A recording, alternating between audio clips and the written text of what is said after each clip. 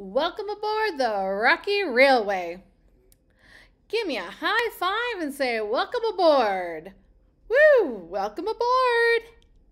Welcome back to Bible Adventures. I'm so glad you're here today. Let's sing our welcome song.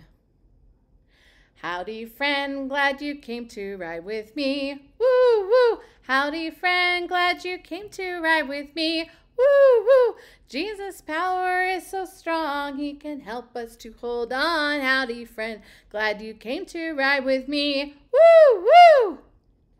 Today, we're going to hear a true story from the Bible about Jesus' friends a long time ago. They boldly showed Jesus' love too. That means they weren't afraid to share Jesus' love with everyone. Jesus' friends, Peter and John, were going to their special church called the temple. Now, outside the temple, they saw a man whose legs didn't work. He had never been able to walk in his whole entire life. What would you miss if you couldn't walk? Why don't you tell me?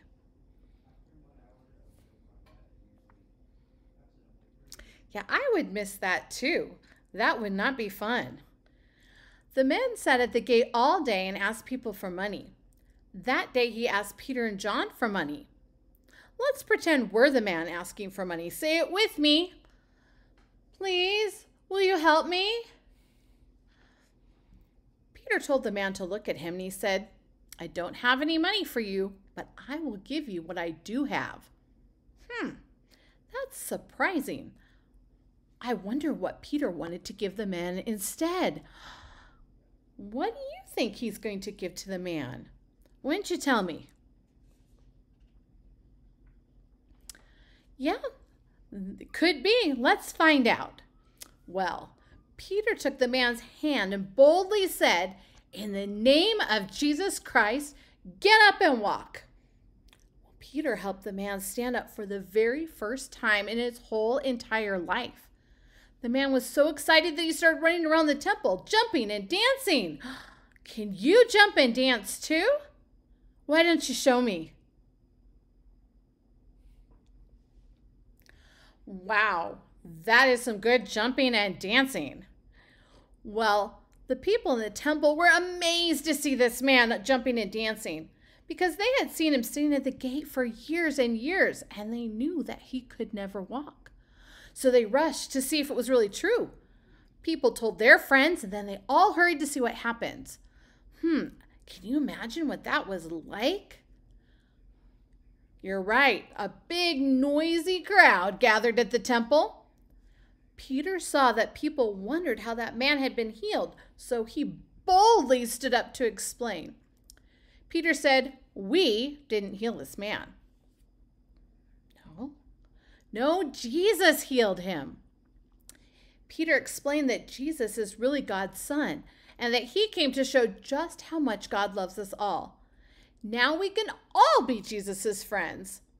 Peter had to be really brave to say that because not everyone believed that Jesus was God's son. But because of Peter's bold words, many, many people became Jesus's friends that day. Isn't that cool? Yay, let's clap. But some leaders there didn't like Jesus or his friends. They didn't believe that Jesus was God's son, and they didn't want Peter or John telling people about Jesus. So you know what they did? They put Peter and John in jail. Oh my goodness.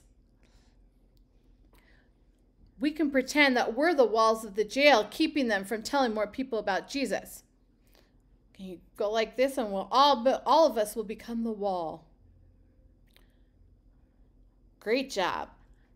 Peter and John had to stay in jail all night long. They even had to sleep there. You pretend that you're sleeping.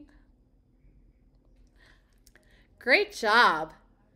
In the morning, the leaders that put Peter and John in jail came to get them. Peter and John weren't afraid of them because Jesus' power helped them be bold. Peter was so bold and brave that he even told the leaders about God's love. And the leaders were amazed. They couldn't believe that Peter was so brave and bold, even though he was just a regular guy. They could tell he was a friend of Jesus, and Jesus helped him to be bold. The leaders saw that everyone else was exiting and praising God, and they didn't want people to get mad at them, so they let Peter and John go. Peter and John kept boldly telling everyone about Jesus' love. Peter wasn't afraid of the leaders. Sometimes when we're afraid, we feel weak and powerless. But when we're friends with Jesus, we don't ever have to be afraid to tell people about him. In the Bible, Jesus' promise is to give us his power. And Jesus' power helps us to be bold.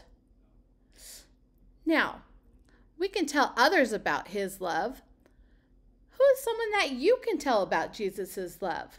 Why didn't you tell me? We can tell everyone about Jesus' love. We can be bold and tell our friends about Jesus' love right now.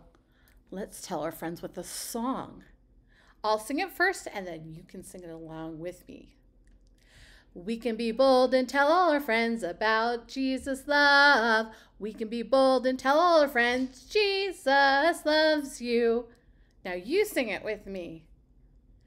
We can be bold and tell all our friends about Jesus' love. We can be bold and tell all our friends Jesus loves you. That's it for today. See you next time.